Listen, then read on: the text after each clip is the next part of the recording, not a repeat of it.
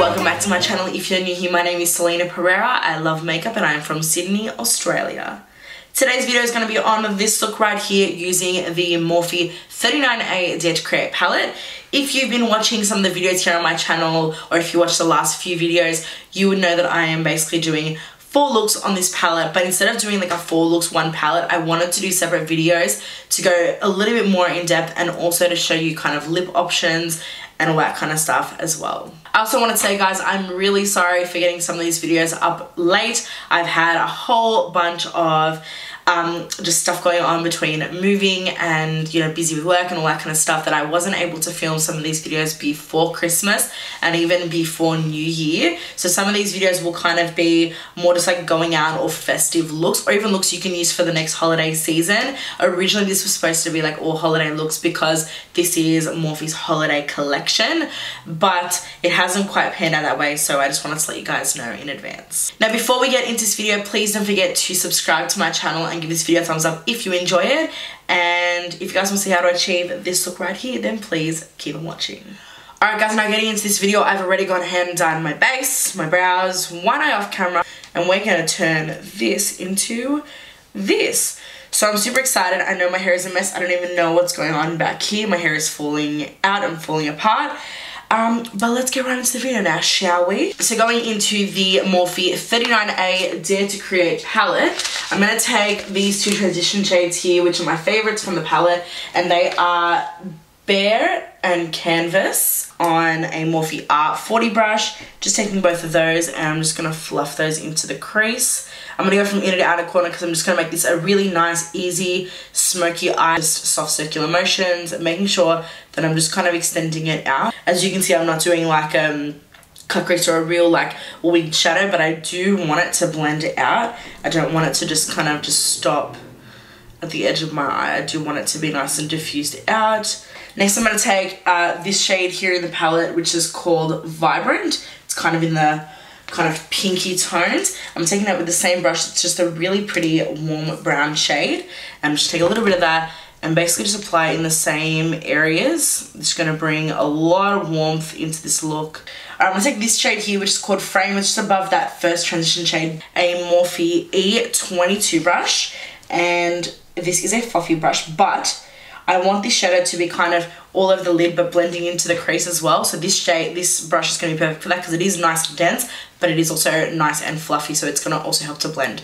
So I'm just going to start off by just patting. I'm getting a little bit of fallout. I'm going to dust that away before it gets worse, and I'm just going to apply some powder. This is my RCMA makeup powder and just a beauty sponge. Just going to apply that underneath. I'm just going to be safe. So just applying this all over the lid and from inner to outer corner, and this I'm also just making sure that I kind of very lightly blend it into the crease. So what I'm doing is I'm stamping it, and then when I've got less product on the brush, I'm then going to blend it into the crease as well. So it's going to give you that really nice kind of soft transition. If you feel like you need to, which I do at the moment, just go back into your R40 and just blend that out so it's nice and seamless. And I'm just going to build up that colour intensity a little bit more. These shadows do build up very nicely, so you can definitely build it up. But just do it nice and slowly, and then just go back in with your brush to blend.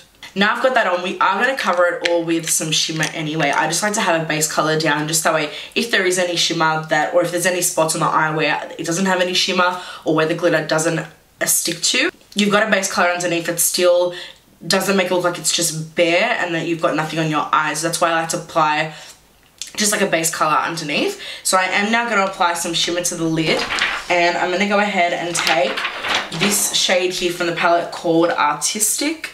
This really stunning bronze shade. And I'm also going to use a fluffy brush to apply that as well. This is a Morphe M505. Okay, so I've just got that on the brush, and I'm just going to just apply it straight onto the lid.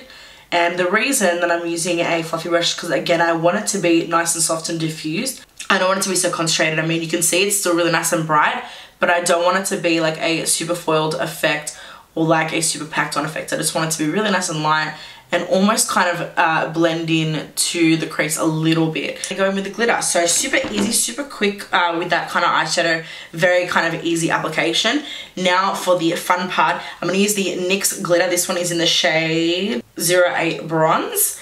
And basically with this, I'm going to use this same brush to apply it. So I'm going to first take, this is the Sephora Glitter Guard 24-hour primer. I love this glitter glue.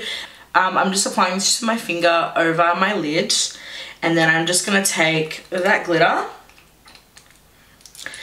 and just dip my brush in there. And I'm just going to pack that just over the top where I applied that glitter base. And again, this is going to give you really nice and just kind of blended application. It's not going to give you a really precise glitter application, which again I like for this kind of a look. I'm also going to apply a little bit kind of just more up here, kind of going into my crease a little bit. Again, I want that nice, really blown out, just all over, very shimmery look. I want this to be a really easy kind of festive look that you can do, rather than being just so precise and intense. And for my liner, I'm first going to use this one here. This is from the brand Mina. It's called the Pen Eyeliner. This has been my new favorite kind of felt tip liner. That's what it looks like there. I do have a total review coming up on this brand, so please stay tuned. I'm not going to give too much away, but do stay tuned. This, I will say though, is one of my faves. So I'm just going to do a very intense wing, as you can see on this side. And because I can't do this and talk at the same time, I will be right back. Alright, now I've got the shape of the eyeliner done. Now because I have all of this glitter situation here, I never like to use a felt tip liner on top of glitter. I just find it doesn't really work properly. I just find that the glitter just kind of bunches up and doesn't really look great. So I am going to take a liquid liner. This is the NYX liquid liner, and I love this black liquid liner. And so I'm just going to fill that in, and because we've got that line already done, it's super easy to just fill it right in, and it just covers over the glitter so easily. Now that I've done my line, I'm just going to do some brow bone highlight. I'm just going to use the MAC Oh Darling. Yes, Oh Darling Extra Mention Skinfinish, and I'm just going to use it's just a MAC shader brush. It's a 239. Yeah. So next up is lashes. I'm going to be applying the LILLY lashes in the style Mykonos. They're one of my favorites. Alright guys, now the lashes are on, and just before I go ahead, I just want to let you guys know that I did apply these lashes a little bit different to how I normally would. So instead of applying these lashes closer to the inner corner and really close to my lash line, so I probably started applying them kind of after the first third, and then what I've done with the outer corner is I've actually applied it kind of on top of my wing, and that's actually a drag technique, and I've done that just to make my eyes look a little bit more lifted, make them a little bit more dramatic. So literally, if you actually look really close, my lash is sitting like right up here, like right on top of where my liner is, and that's where also a thick liner really helps, because if you want to do that kind of a technique, it'll really just disguise it. Now moving on to the lower lash line, I'm going to go ahead and take this brush here from BH Cosmetics. It's just like a fluffy kind of flat definer brush. So I'm going to take that shade that I was using before, the darkest shade, which was called Frame, and I'm going to apply that to my lower lash line as close as I can to the lashes. Then I'm going to take that other shade that I used before, which was Vibrant. Lastly, taking my R40, going into Bare and Canvas, and just blending those two out. And I like a really nice grungy eye, so I like to make sure that my eyeshadow comes all the way down. For my waterline, I'm going to go ahead and apply this pencil here from MAC. This is the eye kohl in the shade Paragon. It's from the Brandt Brothers collection, and it's just really pretty, kind of like champagne shade. It's super pretty. So I'm just going to apply that to the waterline. Applying some of the Tarte Gifted Mascara to my bottom lashes. And now because this look has a really thick and fierce liner, and I have used these lashes a few times, I'm going to go ahead and take my liner again. This is the NYX liquid liner, and I'm going to basically apply it onto the actual lash band. It's just going to help to hide it, and also in case there's any kind of like shimmer or any eyeshadow that's on it, it will just kind of help to blank that all out and make them look like a new pair of lashes. So basically what I do is I close my eye and I hold my lashes down, and then I basically just paint onto the actual lash band. Now last but definitely not least, we do have to have an inner corner highlight, so I'm going to use this Pressed Pigment from Morphe in the shade Hollywood Vixen. And to apply it, I'm using a Morphe E18 brush, and I am going to very lightly just wet the brush so I can get maximum pigment. Alright guys, now this look is complete. I just want to go ahead and just pair it with a lip, and I think that the perfect combination is the Ourfa and MORPHE collaboration, and this is the lip kit in the shade Vinyl. So first taking the Vinyl lip pencil and just lining my lips. Now going with the Vinyl liquid lipstick and just applying that all over my lips.